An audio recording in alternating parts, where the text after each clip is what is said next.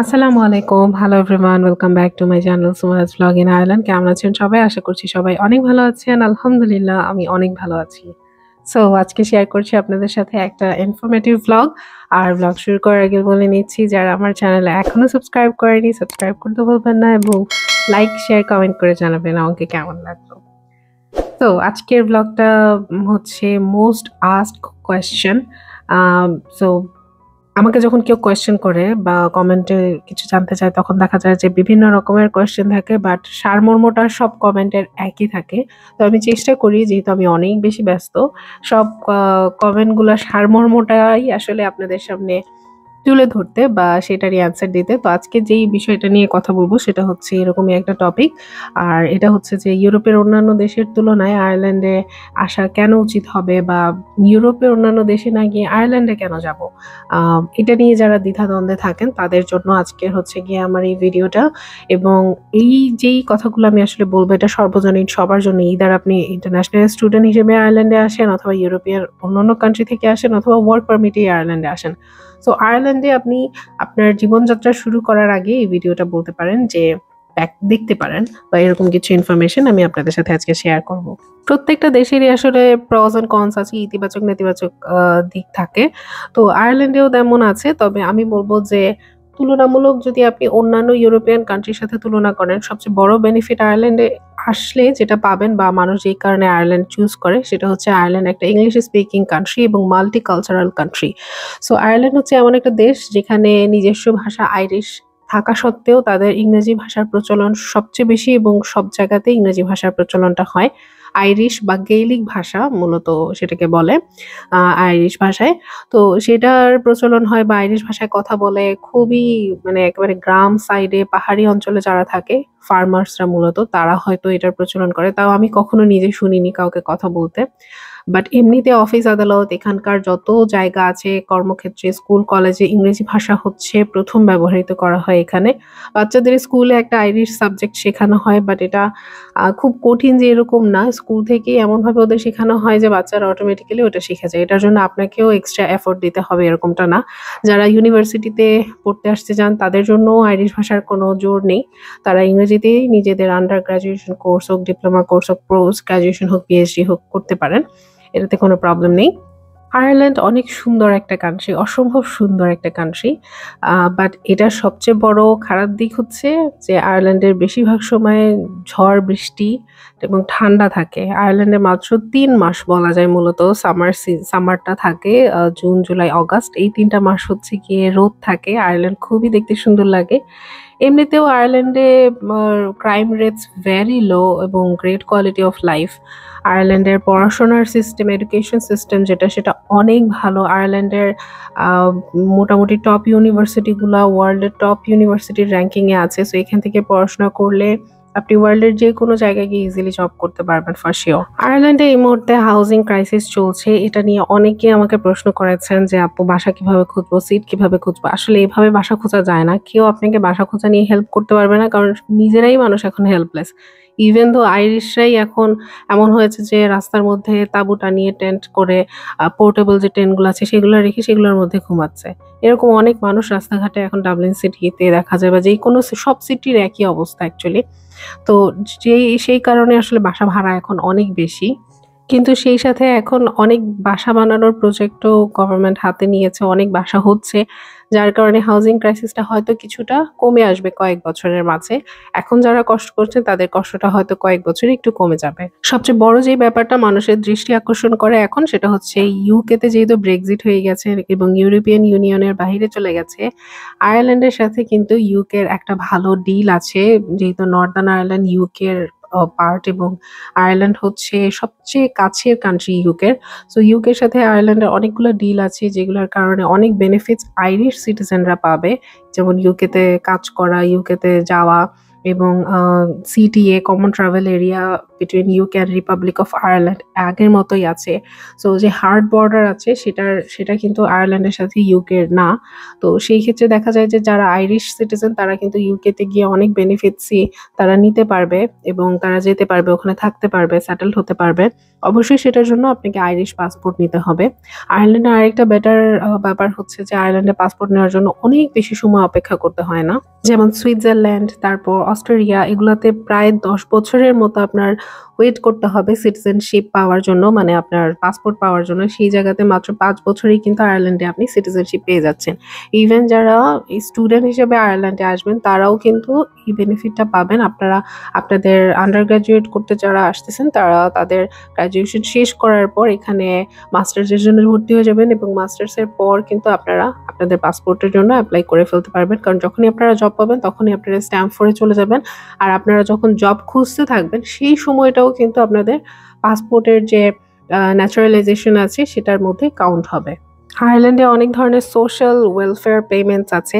এখন social welfare payments মানেই যে আপনি আসার সাথে সাথে আপনাকে দিয়ে দিবে এরকম না। এখানে এসে আপনাকে পিপিএস বানাতে হবে, কাজ করতে হবে। কিছু কিছু ক্ষেত্রে কাজের বেতন দেখাতে হয়।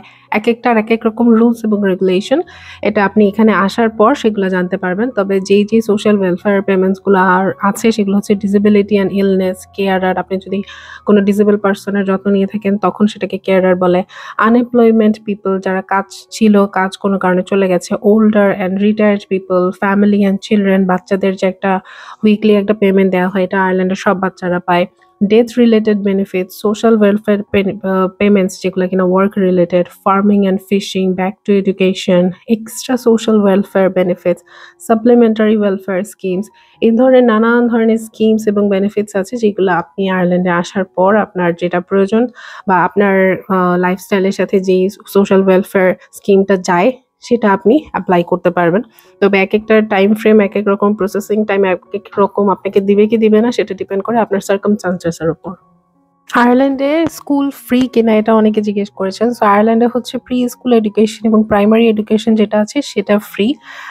প্রি স্কুল হচ্ছে 2 বছর ইসিসি স্কিমের আন্ডারে সব বাচ্চারাই ফ্রি এডুকেশন পাবে এবং তারপর যে প্রাইমারি এডুকেশনটা আছে, প্রাইমারি স্কুলের এডুকেশন, সেটাও বাচ্চাদের জন্য ফ্রি। তো তারপরের যে খরচ আছে সেটা আসলে খুবই কম, বা প্রাইমারি স্কুলও কিছু কিছু স্কুল আছে যেগুলোতে খরচ খুবই কম, মানে ধরেও না ধরার মতো। আর সেছাড়া প্রাইভেট স্কুল আছে যারা অনেক পাত্তিওয়ালা তারা হচ্ছে গিয়ে তাদের বাচ্চাকে তাদের প্রাইভেট স্কুলে পড়াতে পারে। বাট রাদার দেন আমাদের মতো আমজনতা যারা আছে তারা সবাই গভর্নমেন্ট স্কুল যেগুলো আছে সেগুলোতেই দেয় এবং কোয়ালিটির মধ্যে আসলে তেমন বিশেষ কোনো পার্থক্য নেই প্রাইভেট এবং পাবলিক স্কুলের মধ্যে। সেছাড়া আয়ারল্যান্ড কিন্তু ইউএস 2020 মানে 2022 সালের ইউএস নিউজ র্যাঙ্কিংয়ে Ireland top 20 best countries for এডুকেশনের মধ্যে অন্যতম ছিল। সো বুঝতেই পারছেন আয়ারল্যান্ডের এডুকেশন সিস্টেম অনেক ভালো। রিসার্চ এবং ওয়ার্ক লাইফের ব্যাপারে যদি আমি বলি তাহলে আয়ারল্যান্ডে অনেক অনেক বেশি সোর্সেস আছে রিসার্চের জন্য। অনেক পিএইচডি স্টুডেন্টরা এখন আয়ারল্যান্ডে আসছে অন্যান্য দেশ থেকে এবং তাদের সবারই একটাই কথা যে আয়ারল্যান্ড আসলে রিসার্চের জন্য অনেক ভালো একটা জায়গা। এবং আয়ারল্যান্ড ইউরোপের এমন একটা দেশ যেই দেশের সাথে আসলে ইউরোপের অন্যান্য সব দেশের সাথে একটা গুড রিলেশন আছে, যার কারণে আপনি যে কোনো ইউ কান্ট্রিতে একবার সিটিজেন হয়ে যাওয়ার পর, আইরিশ সিটিজেন হয়ে যাওয়ার পর ট্রাভেল করতে পারবেন, থাকতে পারবেন। আপনি চাইলে পরবর্তীতে আপনার লাইফস্টাইল চেঞ্জ করতে পারবেন। আয়ারল্যান্ডে সোশ্যাল হাউজিং এবং হাউজিং রেন্ট রিলেটেড অনেক হেল্প আসলে এখানে আছে। যেমন হ্যাপ আছে যেটা হাউজিং রেন্টে আপনাকে হেল্প করবে, সেই সাথে সোশ্যাল হাউজিং আছে যেখানে আপনাকে একটা বাড়ি দিয়ে দেওয়া হয় এবং আপনার মৃত্যুর আগ পর্যন্ত আপনি সেই বাড়িটাকে নিজের বাড়ির মতো ইউজ করতে পারবেন। সো বেসিক্যালি সোশ্যাল হাউজিং তাদেরই দেওয়া হয় যারা কিনা unable to afford housing from their own resources, এবং সেই সাথে হ্যাপ যেটা আছে রেন্ট হেল্প, সেটাও তাদের করা হয় যারা কিনা রেন্ট নিয়ে খুব বেশি হিমশিম খাচ্ছে, যেটা কিনা আয়ারল্যান্ডে এখন প্রিটি অবভিয়াস এবং খুবই কমন। আয়ারল্যান্ডে এখন প্রচুর পরিমাণে মানে রেন্টের প্রবলেম হচ্ছে, ভাড়া অনেক বেশি। সো মানুষের ইনকামের যে দেখা যাচ্ছে ইনকামের সমান সমান ভাড়া মানুষকে দিতে হচ্ছে, যেটার কারণে তার লিভিং কস্ট আসলে বিয়ার করা একটা প্রবলেম হয়ে দাঁড়াচ্ছে। তো এই ক্ষেত্রে গভর্নমেন্ট চেষ্টা করছে আসলে নানানভাবে মানুষকে হেল্প করার। আর এই মুহূর্তে আয়ারল্যান্ডে অন্যান্য দেশ থেকে এত বেশি সংখ্যক মানুষ আয়ারল্যান্ডে এসে ঢুকছে যার কারণে আয়ারল্যান্ডে আসলে গভর্নমেন্টও ওই জিনিসটার সাথে কোপ আপ করতে টাইম লাগছে। আমার মনে হয় আইরিশরা এমনিতেও একটু লেজি সবকিছুতে। সো গভর্নমেন্টও একটু লেজিনেস দেখাচ্ছে। বাট আই থিংক ওভারঅল যদি আপনি চিন্তা করেন তাহলে ডেফিনিটলি আয়ারল্যান্ড অন্যান্য ইউরোপের তুলনায় আয়ারল্যান্ডে যদি আপনি আসেন এটা আপনার জন্য বেনিফিশিয়াল হবে। ল্যাঙ্গুয়েজটা অনেক বড় একটা ব্যাপার। অন্য একটা দেশে গিয়ে এই অ্যাডাল্ট বয়সে কারো জন্যই ল্যাঙ্গুয়েজ শেখাটা ইজি হয় না। বাচ্চাদের কথা বাদ দিলাম। তো সেই ক্ষেত্রে আপনি আয়ারল্যান্ডে আসলে আপনি ইংরেজিতেই কথা বলতে পারবেন। আমরা বাঙালিরা এট লিস্ট হাই হ্যালো বলে কাজ চালাতে পারে অনেকেই। সো খুব হাই লেভেলের ইংলিশ যদি আপনার নাও জানা থাকে আপনি আয়ারল্যান্ডে সার্ভাইভ করতে পারবেন। So it won't be a problem for you. সেই সাথে আয়ারল্যান্ডে সিঙ্গেল মাদারদের অনেক বেনিফিটস আছে। সিঙ্গেল মাদারদের ওয়ান প্যারেন্ট বেনিফিট একটা সিস্টেম আছে যেটা কিনা আপনাকে আয়ারল্যান্ড আসতে হবে, থাকতে হবে এবং সেই প্রমাণগুলো দিতে হবে যে হ্যাঁ আপনি হয় ডিভোর্সড হয় সেপারেটেড বা আপনি আপনার বাচ্চাকে একদমই একা দেখাশোনা করছেন, অন্য কেউ আপনাকে নেই ফাইন্যান্সিয়ালি সাপোর্ট করার জন্য। তখন ওয়ান প্যারেন্ট বেনিফিট নামে একটা স্কিম আছে, সেই স্কিমে আপনি অ্যাপ্লাই করতে পারেন। আপনার কিছু টেস্ট করা হবে, ইনকাম কিছু হাবিজাবি আছে যেগুলো চেক করে বেসিকলি ওরা। সো এগুলার খোঁজখবর আপনারা সোশ্যাল ওয়েলফেয়ার যে অফিসগুলো থাকে প্রত্যেকটা কাউন্টিতে প্রত্যেকটা জায়গাতেই একটা সোশ্যাল ওয়েলফেয়ার অফিস আছে। সেখানে গেলে আপনার পুরো অবস্থা যদি তাদেরকে বলেন তারা খুব সুন্দরভাবে আপনাকে কি কি অপশন আপনার কাছে আছে আপনাকে দিয়ে দিবে। সো এটার জন্য আসলে খুব বেশি ঘাটাঘাটি বা খুব বেশি মানে আপনাকে জানতে হবে, খুঁজতে হবে এরকমটা কিন্তু না। আয়ারল্যান্ডের রেসিজমের সংখ্যা খুবই কম। রেসিস্ট তো থাকবেই আসলে। সবাই তো আর একরকম না। সবাইকে এক দাঁড়িপাল্লায় মাপলেও এটা আমাদের জন্য ভুল হবে। বাট আয়ারল্যান্ডে কিন্তু টোটাল পপুলেশনের মধ্যে ১ম তো অবশ্যই আইরিশ, তারপর হচ্ছে পোলিশ, অনেক বেশি পোলিশ আছে, ইউরোপিয়ান অন্যান্য দেশের মানুষ অনেকজন আছে, অনেক সংখ্যক চাইনিজরা এখানে থাকে। এশিয়ান কান্ট্রিগুলা থেকে যেমন চায়না, ইন্ডিয়া, পাকিস্তান, বাংলাদেশ এইসব জায়গার মানুষগুলো এখন অনেক আয়ারল্যান্ডে আছে। তো সেইসব ক্ষেত্রে আমি বলব যে আয়ারল্যান্ডের রেসিজম আমি খুবই কম দেখেছি। ১-২ টা পেয়েছি সেটা ধরেও না ধরার মতোই আসলে। বা কিছু তো কনস থাকবেই যেগুলো আমাদেরকে একটু দেখেও না দেখার মতো করতে হবে। বাট মেজর কোনো ঘটনা রেসিজমের কারণে আজ পর্যন্ত আমি শুনিনি বা হয়নি আয়ারল্যান্ডে। সেই সাথে মেয়েরা হেজাব পরে, নেকাব পরে কাজ করতে পারে। এখানে ইসলামিক এডুকেশন সিস্টেম আছে যেখানে সম্পূর্ণ মানে ইসলামিক এডুকেশন যেটা কোরআনে হাফেজ যেভাবে আমাদের যেই সিস্টেমে হয় সেটার প্রসেস এখানে আছে। ইসলামিক স্কুল আছে কিন্তু একটাই প্রবলেম যে এটার জন্য ডাবলিনে থাকতে হবে। আর ডাবলিনটা একটু এক্সপেন্সিভ, অনেকে সেই জন্য ডাবলিনে থাকতে পারে না। বাট এমনিতে অন্যান্য কাউন্টিগুলোতেও মসজিদে বাচ্চাদেরকে আরবি শেখানো হয়, পড়ানো হয়। মসজিদ আছে, সবাই নামাজ পড়ে। অনেক বড় একটা ইসলামিক কালচারাল সেন্টার আছে ডাবলিনে। খুবই সুন্দর সেই জায়গাটা দেখতে। সো অনেক মুসলিমস আয়ারল্যান্ডে আছে। প্রচুর, প্রচুর পরিমাণে মুসলিমস আয়ারল্যান্ডে আছে। সো আমি কখনোই দেখিনি এখানে ইসলামিক কোনো প্রবলেম হতে বা রেসিজম হতে। সেই সাথে হালাল খাবারও সব জায়গায় পাওয়া যায়। হালাল মিট মানে খাবার বলতে বাহিরে ফাস্ট ফুডগুলো হয়তো অত বেশি অ্যাভেইলেবল না। বাট মোটামুটি হালাল মিট আপনি গ্রোসারি কেনার জন্য হালাল শপ অনেক পাবেন আয়ারল্যান্ডে। অনেকেই আমাকে জিজ্ঞেস করে বাংলাদেশি কমিউনিটি কোথায় পড়ো? বাংলাদেশি কমিউনিটি বেসড করে কি আয়ারল্যান্ডে আসা ঠিক হবে কিনা? তো আমি বলব যে আয়ারল্যান্ডে বাংলাদেশি কমিউনিটি বেসড করে আসার মানে আসলে আমি দিব না।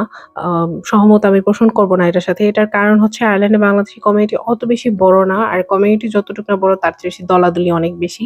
তো যখন হয়তোবা মানুষ অনেক বেশি বেড়ে যাবে তখন হয়তোবা এত বেশি প্রবলেম থাকবে না এগুলো নিয়ে। বাট আই গেস যে যারা বাঙালিরা অন্যান্য দেশে থাকেন সবাই আই গেস এটার সাথে একটু পরিচিত যে এখানে এগুলা নিয়ে একটু ঝামেলার দেশের বাইরে সব জায়গাতেই হয়। আর সবচেয়ে বেশি বাঙালি হচ্ছে ডাবলিনে থাকে। তারপর হচ্ছে কিলকেনিতে, লিমরিকে ওইসব জায়গাতে অনেক বাঙালিরা আছে যেখানে আপনি গিয়ে থাকতে পারবেন যদি কমিউনিটি বেসড করে কোথাও আপনার লাইফস্টাইল আপনি স্টার্ট করতে চান। সবকিছু মিলিয়ে আমি বলব যে আয়ারল্যান্ডে আসেন। আয়ারল্যান্ডের এখানকার লাইফস্টাইল অনেক ভালো।